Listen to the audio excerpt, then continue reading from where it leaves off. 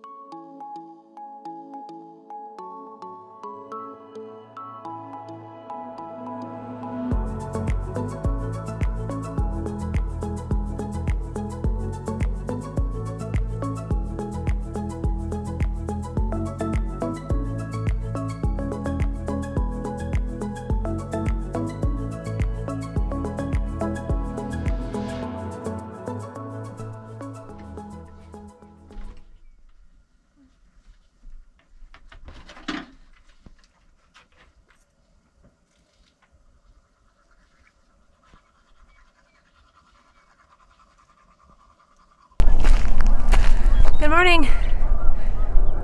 It's a beautiful day, hardly any wind. Last night was super windy. I'm just cleaning up camp, getting all my dog poop, and we're heading north.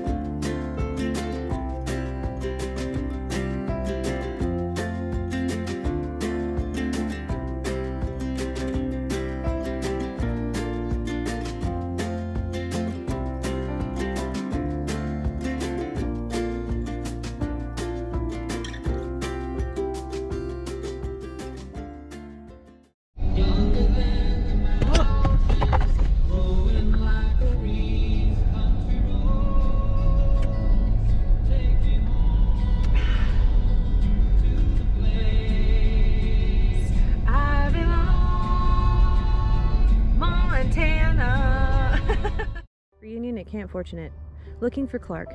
As the sun rose over their camp on the morning of the 17th of August, 1805, Captain Meriwether Lewis dispatched his interpreter, George Rouillard, downstream to search for Captain William Clark and the rest of the expedition. Lewis had spent a restless night worried over the fate of Clark and the rest of the party. During the week before, Lewis and 3 men went ahead of the slow-moving canoes. They found the Shoshone camped on a river over the mountains to the west in present-day Idaho. Returning on the evening of the 16th with a small party from the village, they made their camp just below the forks. Expecting to meet Clark, the chief with red hair, they nervously waited in the pre-dawn light. As Rouillard prepared to ride, the Shoshone chief wait, I probably am butchering this, concerned for the safety of his people, sent several of his men to accompany Drouillard in his search for Clark. The Shoshone had been reluctant to follow the strangers in fear that they were being led into a trap. Lewis assured them Clark would be there with trade items. He desperately needed their help and hoped to procure horses from them in order to continue his journey. His focus now turned on holding their confidence. If they did not find Clark, as he had promised, the Shoshone would leave. Reunited at last, Drouillard and the warriors rode less than 2 miles downstream when they found the men dragging the canoes over a gravel bar. Captain Clark had heard the Shoshone warriors singing before they came into view. Sacagawea, walking in the front of everyone, recognized the riders as those of her tribe, the Akadika, or salmon eaters. In her excitement, she looked back at Clark and began to dance and suck her fingers, indicating in sign language that these were her people. As Clark, Sacagawea, and her husband, Charbono, entered camp, Lewis, Camawait, and the rest of the Shoshone gathered to greet them. From this small waiting party, an excited young woman ran to embrace Sacagawea. 5 years earlier, 2 young girls had been captured in a raid. One escaped and was able to return to her people, while the other had been taken to the Mandan villages, where she would become a vital member of the Corps of Discovery. Today, when the wind blows from the west, you can close your eyes and still hear the cries of joy. Best friends reunited at last. I hope you enjoyed that. I probably butchered those names and I do apologize in advance. Please don't judge me harshly. I did the best I could.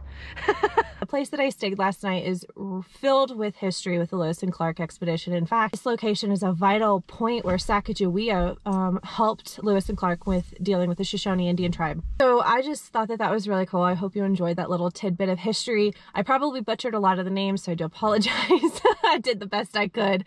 But so the plan for the next couple of videos is going to be me doing a loop from Idaho Falls to where I'm at now to Montana, or to Glacier, up to Spokane, down through Oregon, and back to Boise, where I plan to pick up my mom. And we're going to go backpacking in the Sawtooth before I hit the road back to Kentucky for just a brief period of time. I have to get my car registered and it requires a sheriff's inspection, so I have to be present, which is kind of a total bummer. It's not kind of, total bummer, but we're gonna make the absolute best of it. It's gonna be a lot of fun, so stick around, subscribe if you haven't already. But yeah, I'm really excited about the next couple of weeks on the road. I think it's gonna be a lot of miles put in this new truck, which is doing great. The camper's doing great, the dogs are doing great. We're all just really happy and really thankful to be back on the road. I'm about to get diesel for the first time. Why are there so many options? Why are there so many diesel options? Never gotten diesel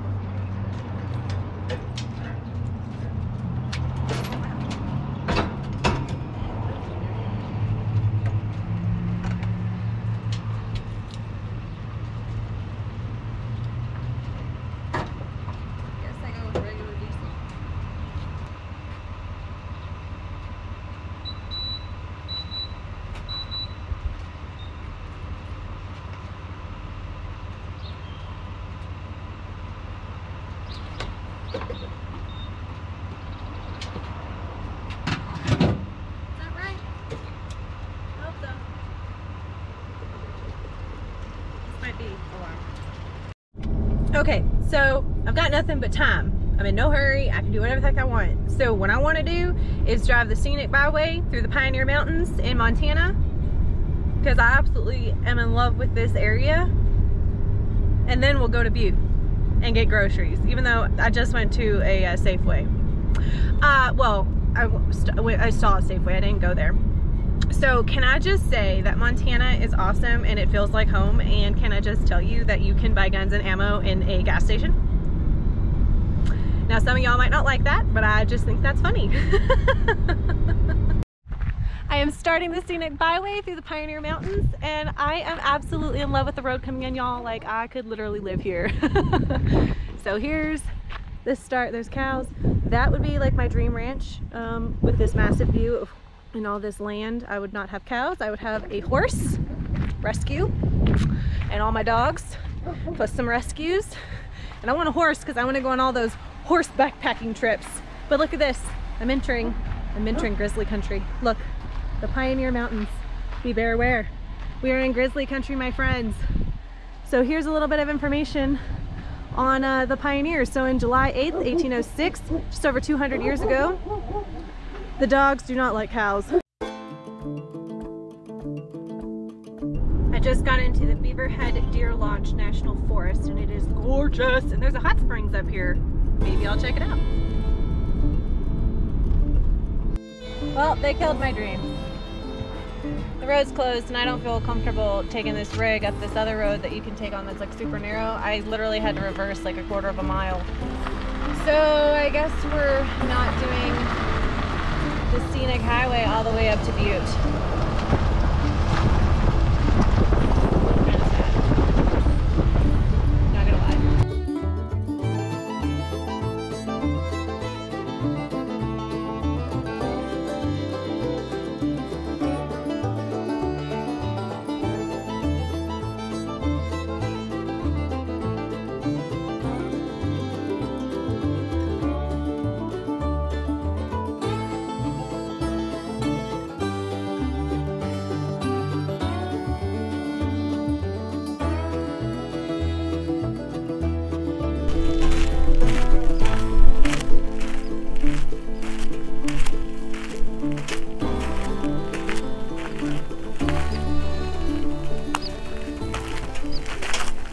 So unfortunately the scenic byway was closed, so I was not able to go the whole way on the scenic byway, which is really unfortunate because it was gorgeous what I was able to see. So I am back on the main road here, working my way back towards Butte, Montana. I did not follow my GPS. I wanted to take the less traveled roads. So here I am at this amazing historical marker. There's a little pathway right there with a plaque, and I'm gonna go down there and take a look at that and read that plaque and see what happened in this location many, many years ago. But oh my gosh, can you see this beautiful mountain range right there? It is gorgeous. It's a beautiful day. I'm just so happy, even though I was not able to take the scenic byway all the way through. You know what? Adapt and be resilient. That is the key. And that's what we're doing. So let's go take a look at this historic marker and see what happened here several hundred years ago.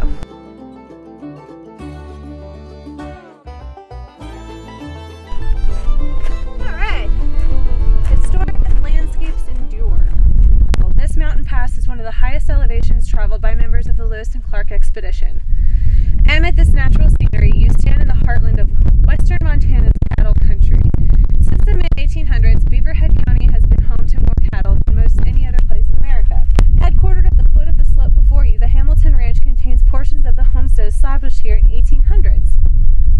That's cool. Today, with the help of the program called Undaunted Stewardship, the ranch preserves its historic sites and takes action designed to maintain the landscape's body and soul. Welcome to a glimpse of the area's ghosts, its life, and its future. Enjoy your visit. How cool!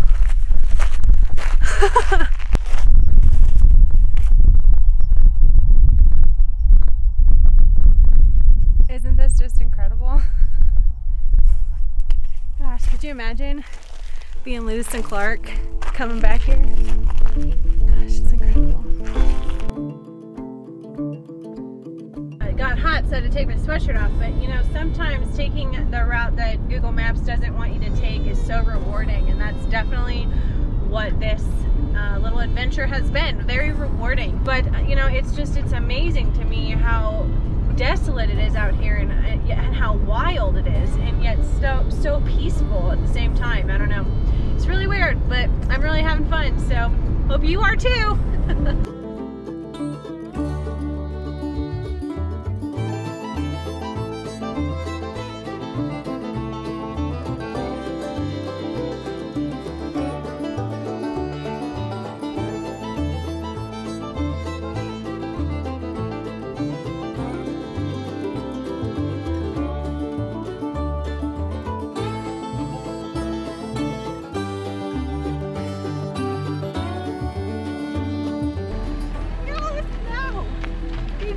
Do you see all this snow? Oh my God, look, it's so pretty here, look.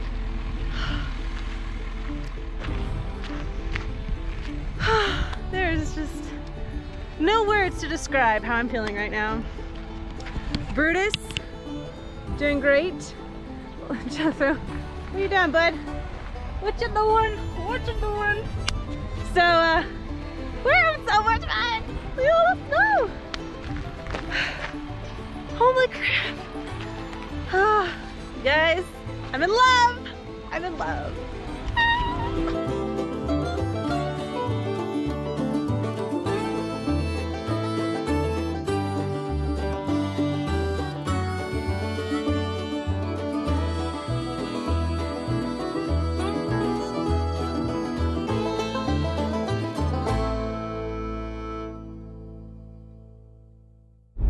A Chipotle, my friends! A Chipotle! We're going, baby! We're going!